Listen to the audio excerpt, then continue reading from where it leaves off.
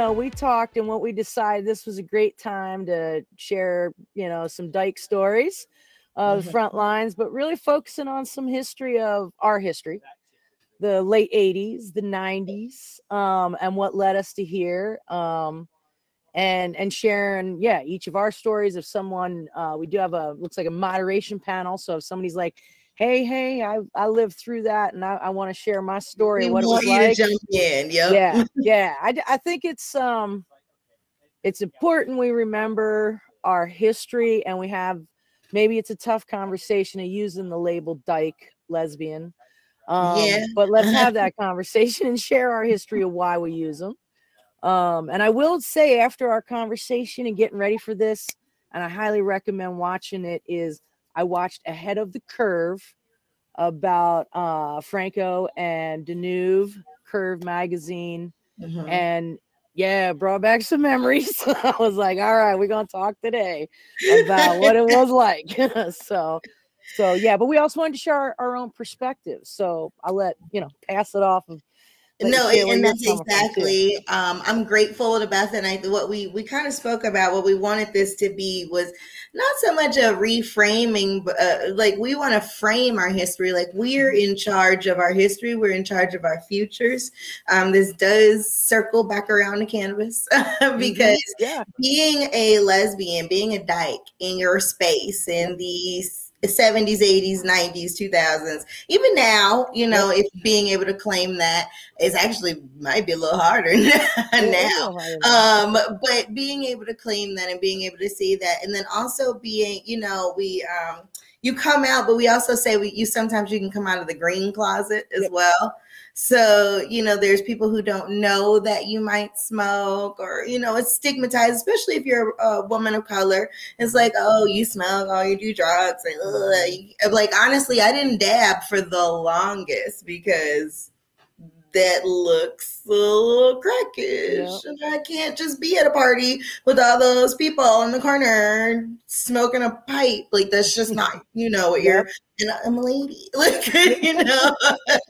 So it's just, there are certain things, but then we want to talk about connotation, right, for this. And we want to talk about history. So Beth, I'm gonna you can pick the year. I told Beth she's starting and I'm finishing. I'm not, you know, I'm not that young either. And so I hope somebody's younger than me in here to give me like newer stuff to say. But so Beth, what years, where do you want to start? I was, you know, late 80s was when I came, when I had my first cannabis experience. And I was not out of the closet, and that's kind of what I wanted to share. Like, you're talking about the green closet and the closet, you know, you did not come out of the closet in the late 80s, especially, and again, we'll share our difference. I grew up in rural Pennsylvania. I knew of one woman one young girl that came out of the closet in high school, and it was her brother that had the basketball team rape her in the shower at school. And when the principal found out, it was her fault for being the way she was. You know, so that's what we, you know, that's why you stayed in the closet. It was like, whoa, okay, let me pretend this. And that's with cannabis, with me, that's where it was, you know, pretending boyfriends. And so what I would get out of those pretend boyfriends is my cannabis connections. I'm just owning it. I would, you know, do the pretend, and that covered me. No, man, you gotta know the dudes, right? So that you could drive to the place. I did the same thing. That's 20 years later. I gotta be honest. Yeah. And you know, and then you move on from boyfriend to boyfriend. For a minute, I thought you were talking about what Laganja said about being monogamous with cannabis. No. But boyfriends got weed. Thank you, Beth. You're right. And that was it too, right? You weren't gonna go to some woman for weed, not in the late 80s. Not yet. And if you did, it was somebody's girlfriend. So there was no, not that I knew of in Pennsylvania. And you know, I'm talking rural. Like, my first smoking cannabis was in literally a corncob pipe. So I sat with the boys and smoked in a corncob pipe. So it was Pennsylvania Dutch rural Amish cannabis living. Which again, stay in the closet. Yeah, right? all of them. All male. And then there's no clothes in those closets either, so it's roomy. Yeah. Yes. Yeah. So that was, I'm kind of summarizing, but I just want to give people that might not know the perspective of, that's what it was like back then. And that was, I don't know, that was acceptable. You just knew that you were the outcast, let alone, my goodness, woman of color as well as gay. So I'm gonna pass it off to you about what was it like. I wasn't there. I was still. No, I'm kidding. No, I wasn't in the 80s. But I do camp with a lot of women who were, and I've heard. I mean, honestly, and I come from a club perspective, so. A lot of people, and I asked one of my another promoter in Chicago who's very cannabis friendly.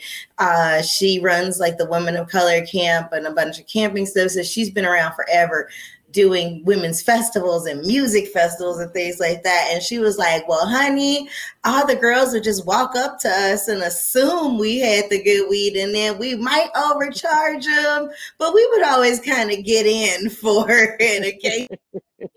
Like, depending on what they look like, but they would be at the parties and people. She said it was kind of interesting because everybody thought they were always holding at the lesbian bars in the 80s, and they were like, they never were. She's like, we were kind of lame. We knew who might have had it, but we were really just there to dance. Yeah. So she was like, that is kind of, that stigma. It's just like, oh, there's, because you lesbian bar, I don't know, but lesbian bars in general, there might not be a lot of people of color, about women there, and that, would just be there hanging out because there were their own, not segregated, but their own actual clubs that people would feel more comfortable with. So if you, maneuvered over to the north side, or if you maneuvered over to the other side of the tracks, people said, oh shit, they holding. Yeah. And so they would be like, Pat told me, nah, we never had anything, but sometimes if we were a little tipsy, we might lead them on for a few hours. And I was like, I would have probably done the same thing. Well, and everything was very segregated, like you point out. Within every subculture, within the subculture, within the subculture, within the subculture. Mm-hmm. You just got further down and down and down the line to where, like you're saying, most of the lesbian bars, most of them that I first walked into, everyone looked like me. I mean, exactly like me. It was the short. I'm just saying, And the cute ones, all the cute ones. Well, thank you. There were just people of them back. I missed my time. but then the country bar was only and then and like you said, people of color, absolutely. Everything was very Latinx. I mean, everything was very, very segregated back then. It was the men. There were no men coming in that bar, and there were no women going in the men's bars back. We could even go into the 90s with that of cannabis again. That's where, at least in the 90s, I could usually find a gay man. Really? So it was easier to... A little bit in Denver, yeah. And a lot of that, though, really came out of, sadly, from AIDS and plant medicine, right? Trying to find solutions and ease pain. But it was always cannabis, which was always part of my life. It was always you had to figure out, the man thing. And then once I got older, to avoid, the rape, because date rape wasn't really rape back then. Then that's when coming out. But then if you came out as a dyke, you got treated like a man. So you want to be a man, I'm going to treat you like a man, right? It's like... And I went through in those smaller towns. Do you think you grew up in like a smaller town, or it sounds like more rural or more? Well, I grew up rural, but then I ended up in Denver when I was out. What year was that? That was the 90s. So that would have been like, 93, actually 95, 96. Yeah, it was more into the mid and late 90s. Late 90s. Yeah. Okay. Yeah. And that's That's when that's Chill Sober like Kissed a Girl almost. That was like y'all's Katy Perry. Like, it was good. It was getting good.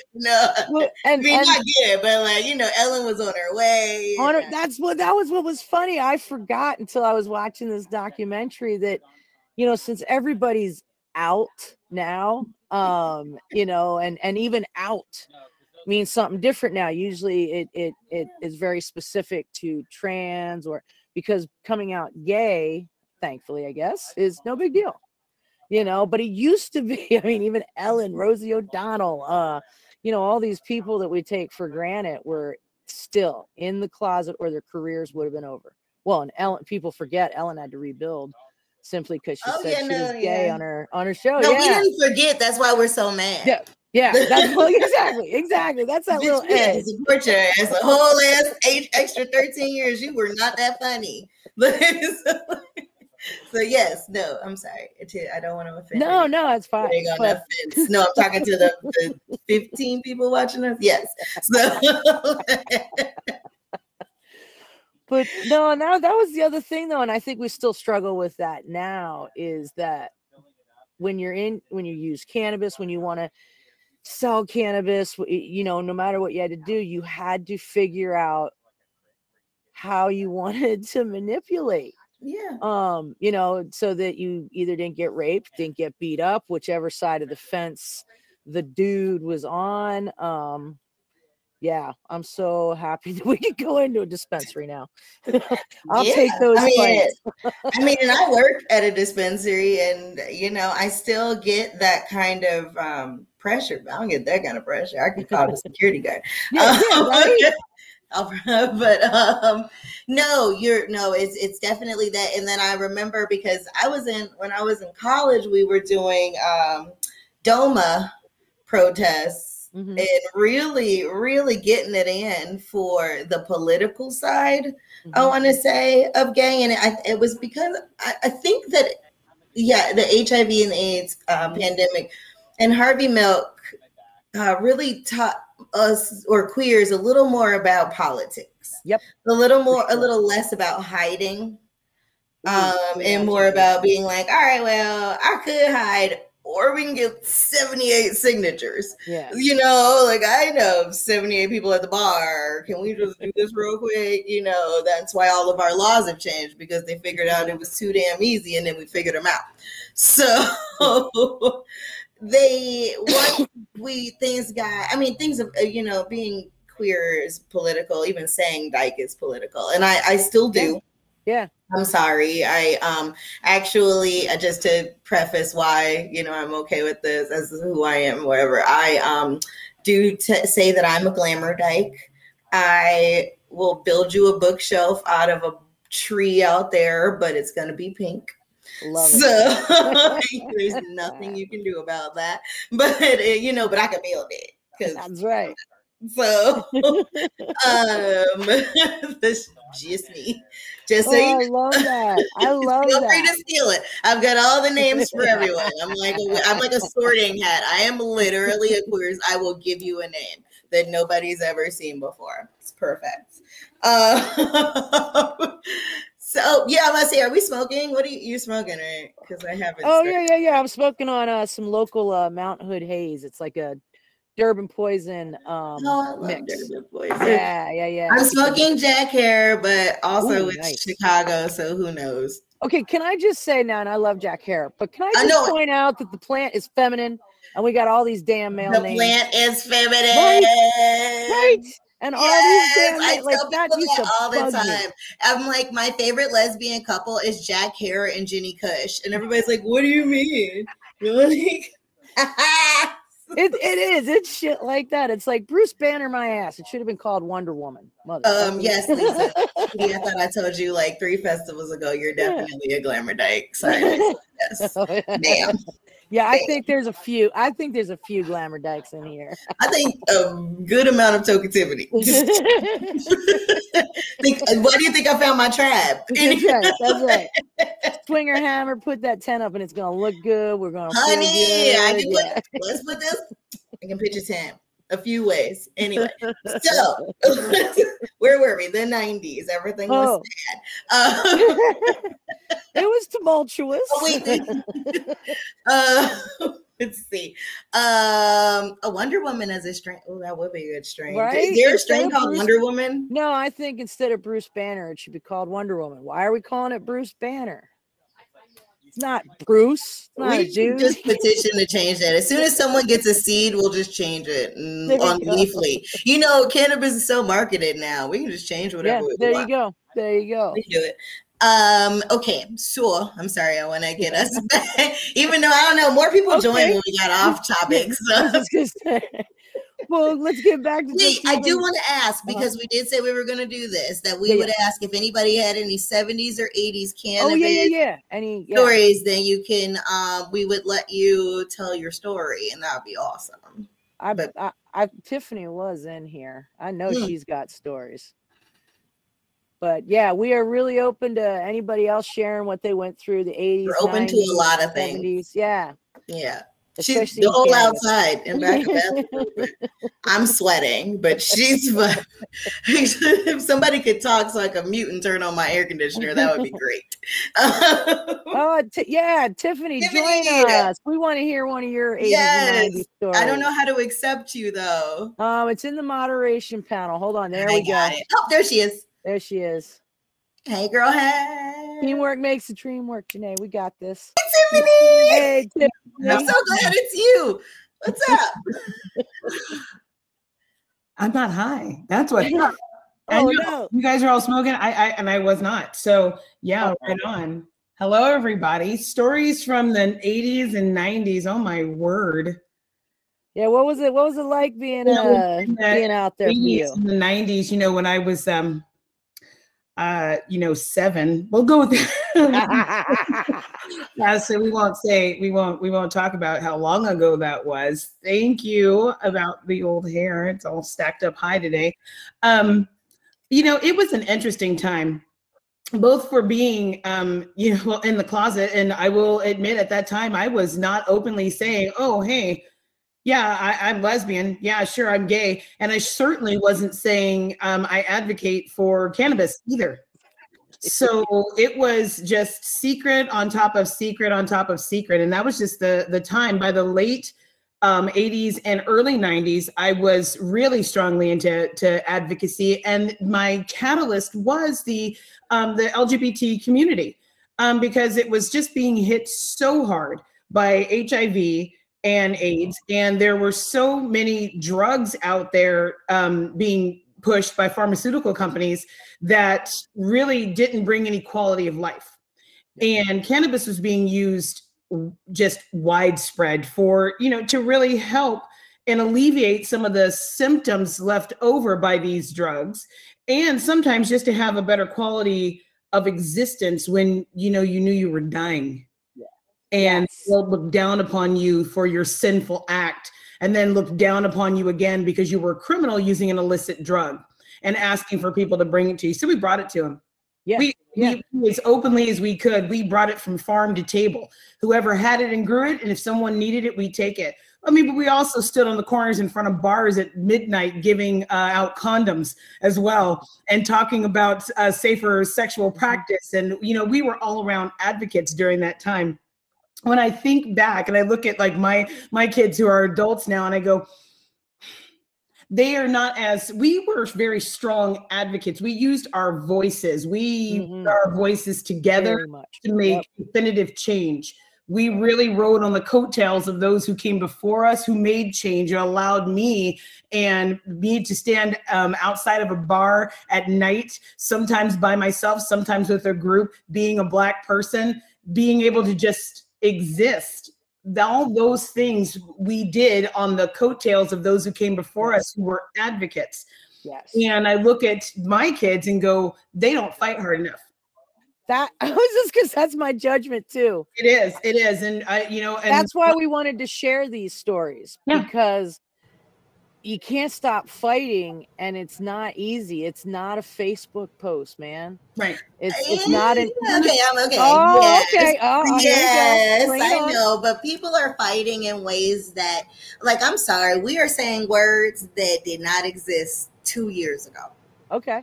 We are. It is into so much where Saturday Night Live is saying where everybody is saying them. Your grandmother is saying, well, I don't know, you one of them non-gender binaries or something.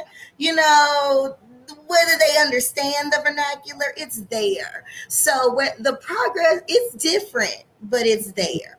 And I don't want to undercut it. And I'm a xennial, and nobody even believes that. If one more person says like elder millennial, either. I don't want to undercut it, but I do want to underscore it. I want to underscore that it still stands. I look at the people who I consider to be the youths of today and say, when I say you're not fighting hard enough, because it's not good enough. And where we are, it is the year 2021. That we shouldn't be surprised at non-binary. We shouldn't be surprised at mixed race. We shouldn't be surprised at hardly anything, yet we still are. We're having to create buzzwords and create buzz theory around things for acceptance. It's been too long. Right now, we should be living in acceptance. We should be living in the abundance of what was created before us by people who fought and fought and fought. So that does mean that there's more fighting to be done.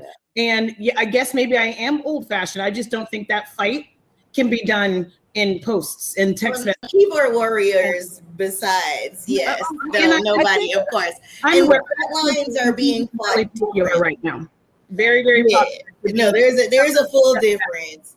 Right. And maybe I guess if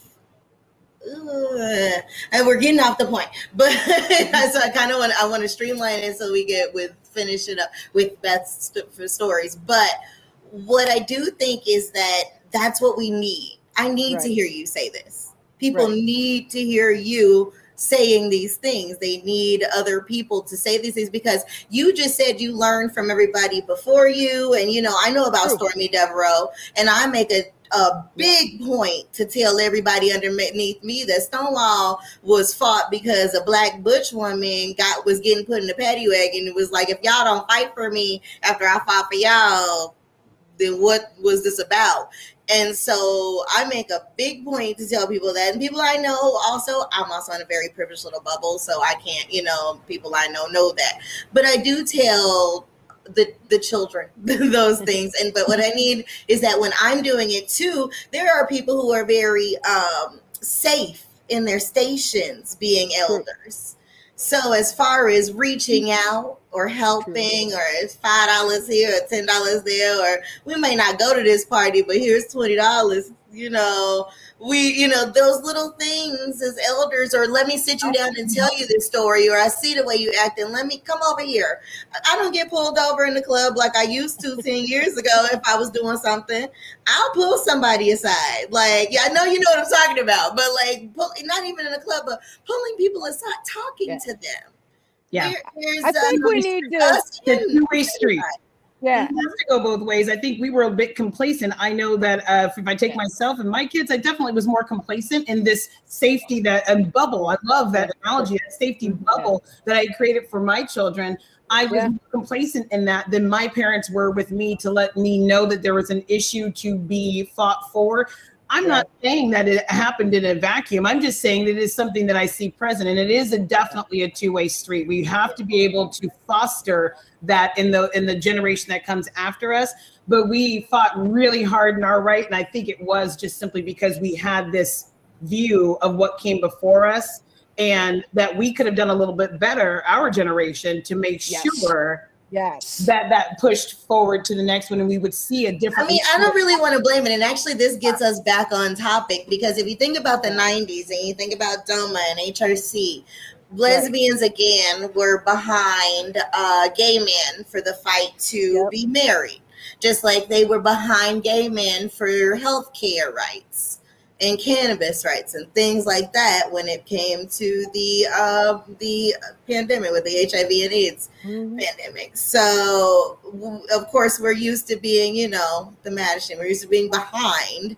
Yeah, settling for Harris behind Biden. And I'm sorry, Maps. I'm so sorry. I should just add you to this. Oh, sorry. But but so seeing that and knowing that we're behind them in that regard, it does, you know, with HRC. So what were we doing? Like, we were fighting in the 90s for marriage. And were we fighting for our marriages? Because I don't know a whole lot of you know, Boston marriages have been around for a really long time. But what were we fighting for? What was that like in the 90s, Beth? So Tiffany? When you were fighting for marriage in the 90s, it was also because if your wife was in the hospital dying, you had no right to go visit her. Right. If your wife needed anything, you had no right to even call her your wife. So a sister, a best friend, or a mother that was homophobic had more right to make decisions over your wife than you did. You know, that's really what came for me. You know, it's that, you know, marriage really, at the end of the day, in my opinion, it's a piece of paper that's legally binding. It's a contract that affords you equal rights that are health decisions, are living decisions, are wills, are, you know, and as far as religion, I honor them all, and that's your own decision what you want to believe around it. But in this country, I should have the same contractual rights with my wife as anybody else. And I guess, you know, and that's the thing just to bridge that. I think, you know, my frustration was seeing a Biden. The fact that man is even still running for office after the things he did and what we lived through, that and the celebration of it. It should have been we're all freaking settling again. That, you know, Harris behind Biden just shows exactly we are right where we've always been. That's where I get frustrated. Like, don't settle. This isn't okay to settle. It's not. And you're going to start seeing, and there's somebody in here that is brave enough to post different social issues that maybe not be popular with those of us that claim to be leftists, of the increased spending on police, the increase spending on immigration, the increase of all the things we all said we were fighting for, are now in office. That's where I get frustrated. Stop settling for this white man system. Stop.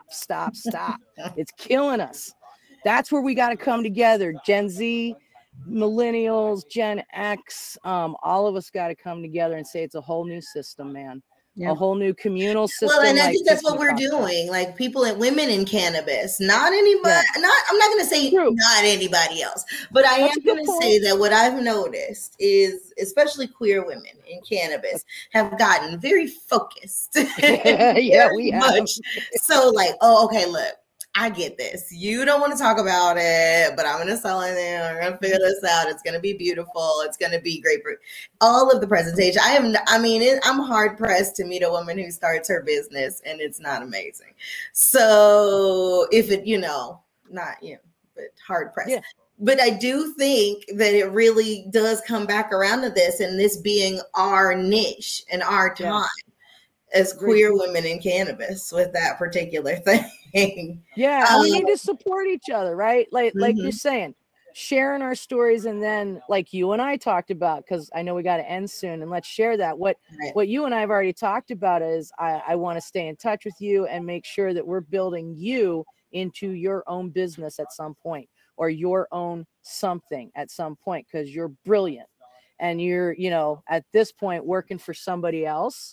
Let's all come together. I work for like 18 people, Beth. Yes. You know what I'm saying? Supporting like your success. But yes, exactly. A long time. That's what the elders need to do here. Us sisters is share our truths. We need to listen. We need to and vice hear versa, right? And then come together and go, yeah, I may be a little disappointed, but come here, girl. We are still taking over the world also, together. You're my favorite, and I gotta come to Denver. and I've heard more than once, hey, grumpy Gen Xer, you just don't trust anybody, right? We a little hard edge. No, but I mean, and that's, you're right. It's really about knowing our history. Like, if you don't know it, you're doomed to repeat it. Yeah, it was a rough one. Mm-hmm. Yeah. And once you know, it's your family. Like, I'm sorry, your sisters, your lesbians, your queers, your dykes, your trans, your everybody. Like, everybody is my sister and under the moon. So I'm blessed to have everyone in my life. And our community is just growing and growing and growing. We get to have these conversations of, dyke versus queer, or lesbian versus pan, or what does it mean? And man, how awesome is that? Rather than, like we said, we would have been in 2 different bars, or we would have been, and you and I would never have crossed paths because of age, because of race, because of many different things within our own community. And now you and I are going to take on the world together with every other woman here, man. Exactly. Stronger together. We're going to do it. Yeah. Definitely. Well, thank you, Lisa. Thank you, Tokeativity. Yeah, thanks, Lisa. Thank you, Beth. Hey, thank you. We're just getting started. You and I, we're going to be talking. We're going to be trailblaze. They should be scared of us. That's right. They should, and they will be. All right. Thank you, everybody. Thank you, everyone. All the boo.